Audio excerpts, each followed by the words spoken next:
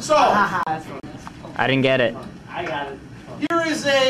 here is the S shape of a transverse wave. S shape of a transverse wave. Now I'm going to need someone who's extremely strong to be my helper. Dan. I'll do Do it. I have to, all right, no. All right, you can sit down now, Griselda. Thank you very much. Everyone, a round of applause for Griselda and her wonderful motions on the transfer. This way. Over there. Congratulations. My arms like cramped up. All right, pick up that. All right. So, and this is extremely dangerous, so we'll need high impact goggles. And this is in equilibrium. Now, what we have here is we have the difference between what's called a pulse or an impulse, which is one part. An impulse is boom, right? Now, watch this. Here's an impulse, and you can watch it on here. Boom, right? An impulse is just that one motion.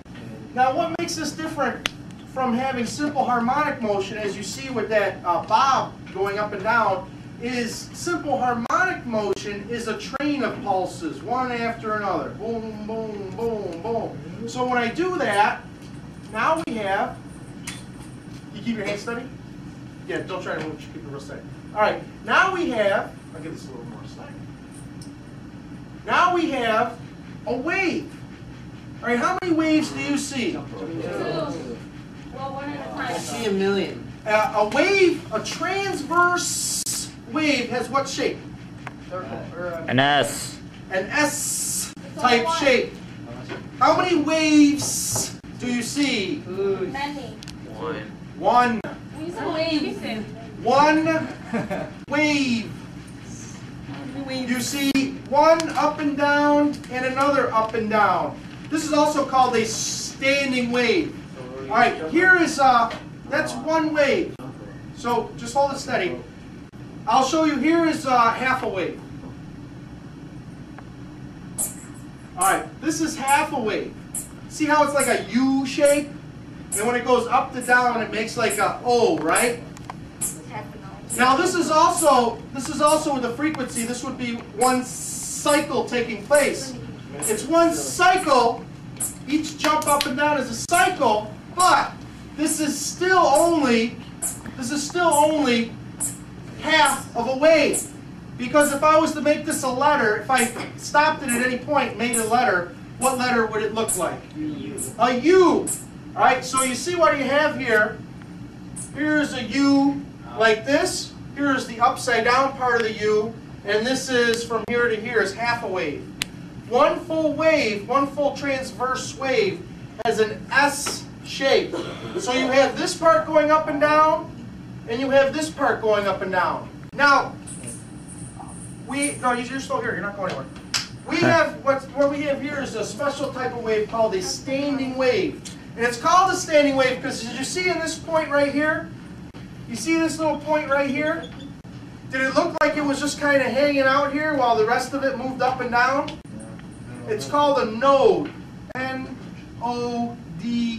And someone said just a little bit. But we can try to get it, we'll see in a second, we can try to get it so that it stands almost perfect. We can use that little device that's more, it's better calibrated than my arm. So this part up and down is called the antinode. The antinode because it's the opposite of the node. It's the opposite of the node. It goes the farthest distance up and down. When we have two antinodes in the middle, right, going up and down like here, and we have one node on the end, and I have to move it, but if we had like this device over here that just kind of spins, you get 1, 2, 3 nodes and 2 antinodes. Now if Tony can hold his hand real still, then that would be a node, right? Because this would be moving, but his hand would be standing still, right? So if he could do that, you could see at his point there's a node. This is half a wave, right? Half a wave. His hand is steady. That's a node. Where's the antinode? Right in the middle. All right? Up and down is one cycle. Now, if I add more antinodes, let's see. Here we go. All right, if I add, this is 2 antinodes, Where's the nodes? Where are the nodes? Miguel, would you come up and put your finger by the middle node? You don't have to touch it, but just put it by it. Does everyone look closer? All right. Do you see how that that node? Do you see how that? Keep your hand next to it so you see it as a reference. Pick up the red marker and put it by it. Do you see how that node hardly moves? Do I get that on tape there, Dan? You see how that node hardly moves in the middle? But these antinodes, find an antinode by Tony. Miguel, move to where the antinode is. Nope, that's another node. Yeah, antinode. This is the place of maximum displacement. It moves the farthest distance up and down. That's called the antinode. This is one standing wave. Because you see how you have here, Mr. Murphy? You have one curve here and one curve there, and it'll make an S and then like an anti-S on the other side. This is one standing wave. Now we can increase this, right? Let this go down a little bit. Keep your hand steady. Now how many antinodes do I have? Keep your hand steady. 2, 1.5, 3. How many up and downs do you see? 3. How many nodes do you see? 2 in the middle, and our 2 hands is 4. I know my hand's moving a lot, but if say it was a guitar string, this is what a guitar string would be like. Hold it steady.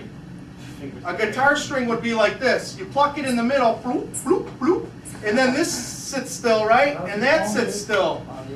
So, Dan, you play guitar, right? Come over here. All right, let's hold it tight. Hold it tight.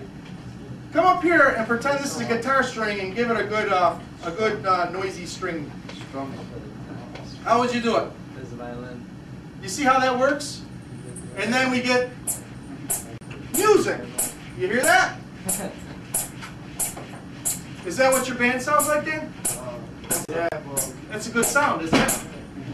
But it sounds better.